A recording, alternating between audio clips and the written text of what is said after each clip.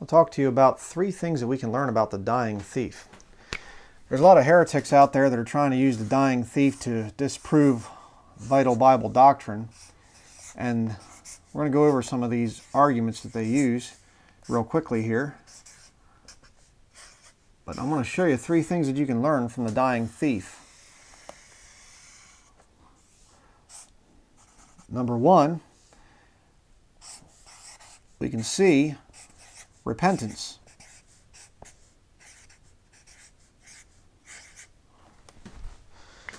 Because they'll say, heretics out there, they'll say, there was no repentance there. All he did was just believe in Jesus. There was not any kind of repentance. That's a lie. Luke chapter 23, verse 39.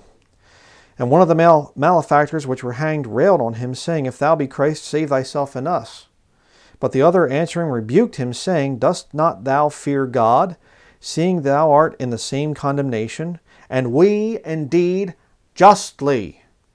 For we receive the due reward of our deeds, but this man hath done nothing amiss. He looks at himself and he says, he's hanging there on a cross. He hasn't been whipped like Jesus has been whipped, but he's dying, hanging on a cross in the same kind of pain that Jesus is in, without the thing of being whipped, and having the crown of thorns jammed into his head. And he's hanging there and he's saying, we deserve it. We're getting this thing. We deserve it. But he didn't do anything wrong. See, that's the attitude of somebody that truly comes to the Lord for salvation. I deserve hell. I deserve death. Jesus Christ he shouldn't have had to pay for my sins. That's not fair. That's I can't believe he would actually die for me. Somebody as wicked as me. You see? Repentance. Was there any self-righteousness with that man, that dying thief here in Luke chapter 23? Is there any self-righteousness? No. He's there. He's stripped just like Jesus Christ is. He's being humiliated just like Jesus Christ is. He's feeling the pain of dying on the cross just like Jesus Christ is. And he says, I deserve it. He doesn't. You see, that's the mark of somebody that has truly come to the Lord for salvation. I deserve hell. I deserve death. I deserve sickness. I deserve to have my finances gone and whatever else. I deserve to have bad relationships. I deserve all the worst of everything. And Jesus Christ, him taking my sin on him on the cross, what an amazing sacrifice. Wow. He doesn't deserve it. He didn't do anything wrong. I did. Repentance. So, to these wicked devils out there that try to say, well, there was just belief. There's just belief there. There's no repentance. You can't read plain English. Secondly, what did he say to Jesus Christ? Verse 42, And he said unto Jesus, Lord, remember me when thou comest into thy kingdom. Lord equals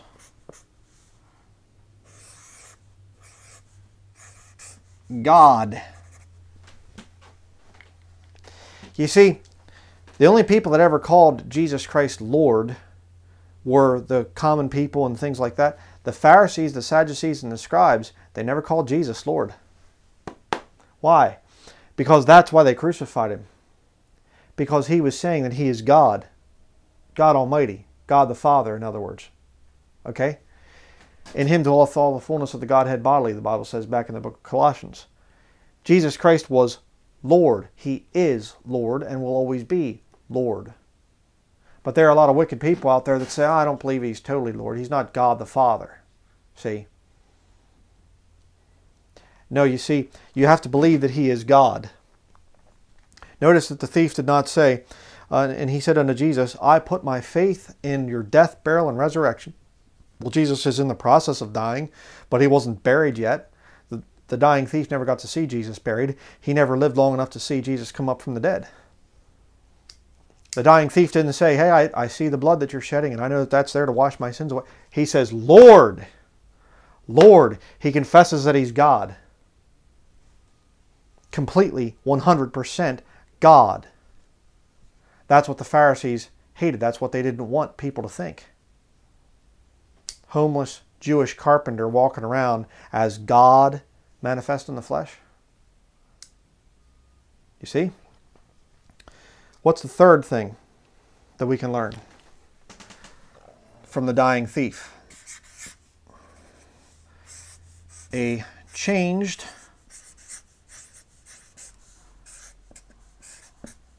life that accompanies a true born-again experience. When God saves you, truly saves you, your life will change. You say, well, how's that possible? Let's see here. Verse 43, we'll just keep reading, we'll finish the passage here. And Jesus said unto him, Verily I say unto thee, today shalt thou be with me in paradise. And it was about the 6th hour, and there was a darkness over all the earth until the 9th hour. And the sun was darkened, and the veil of the temple was rent in the midst. And when Jesus had cried with a loud voice, he said, Father, into thy hands I commend my spirit. And having said thus, he gave up the ghost. Okay? Looking down through here, I think it's actually over in the book of John. We'll go over to John. Go over to John chapter, I gotta find the verse here.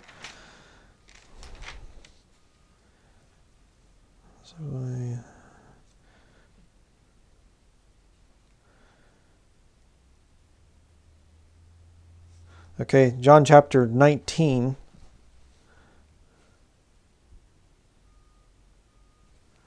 We'll begin in verse 31.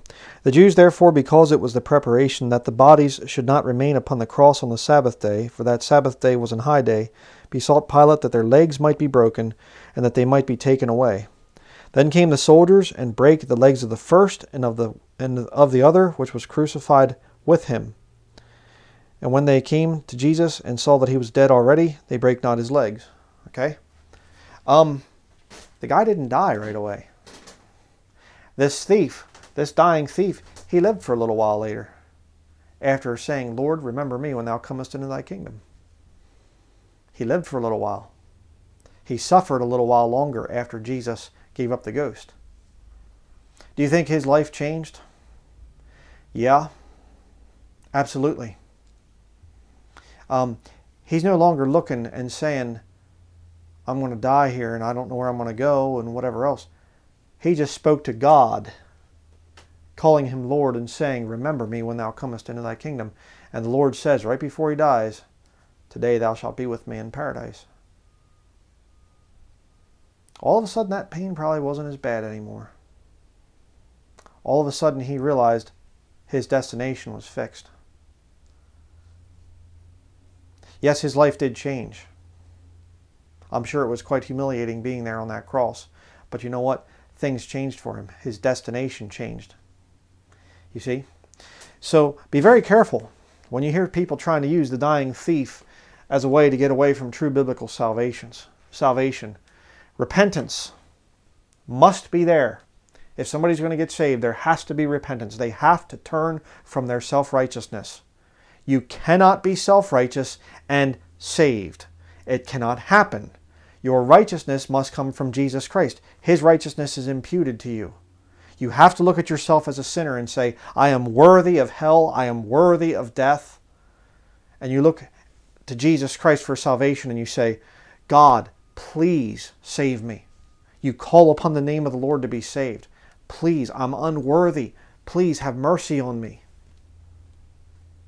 Anybody that tells you differently is a hell-bound sinner. Guarantee it. They're self-righteous. They don't want to humble themselves. They don't want to bring themselves down to the point where they're calling out to God and saying, please save me. It's too much for their pride, you see. If you don't believe that Jesus Christ is God, 100% completely God, you're not going to be saved. And if you can't prove that your life changed after your supposed salvation, if you can't prove that God has supernaturally moved into your life and changed things, then you're not saved. It's as simple as that. I mean, it's just, you don't believe that? Well, sorry. Do you understand, viewer? This is the most important thing. Salvation is the most important thing. You get it wrong, you go to hell, and you burn for all of eternity. It's not something you just go, yeah, well, you know, okay, he died on the cross. Okay, I believe that, yeah. Okay, I'm going to go on about my life. You better be concerned. You better want to see some proof in your life that things changed, that something happened, that your salvation is real. Because if you mess it up because you're listening to a bunch of false, lying prophets out there, if you mess up on salvation, you go to hell and you burn forever. There's not going to be anything down there to say, well, you know, there's a guy over there that lied to me. I watched his video. He told me I could just believe. I didn't have to ask. I didn't have to call upon the name of the Lord to be saved. I'm going to go over and punch him in the face. What's that going to do? You're there with him in hell for all of eternity. You better take a lesson from the dying thief. I deserved to be here. Jesus Christ doesn't deserve the death that he's getting. He's innocent. But I deserve death. I deserve hell. There's nothing in me that's good. It's all Jesus. Lord, God, please save me. He didn't just look over at Jesus and go, okay, I believe it. I believe he's Lord. He calls over to him and he says, Lord, remember me when thou comest into thy kingdom. He called upon the name of the Lord. And it changed his life. He didn't have to live very long after the Lord said to him, you're going to be with me today in paradise. He didn't have to live very long. But there was that pain. Soldiers came over. How do you think it felt to have your legs broken? You're supporting yourself. You got you're like this on this cross and you're dying. You have to pull yourself up occasionally. Oh, the pain of it. You're like this. And all of a sudden here comes the soldiers and they snap your legs and you have nothing to support you anymore. And I forget all the medical things about it, but it pulls your lungs up and basically suffocates you. But that dying thief, as he's taken his last few breaths, today thou shalt be with me in paradise. He had an assurance of salvation. Do you?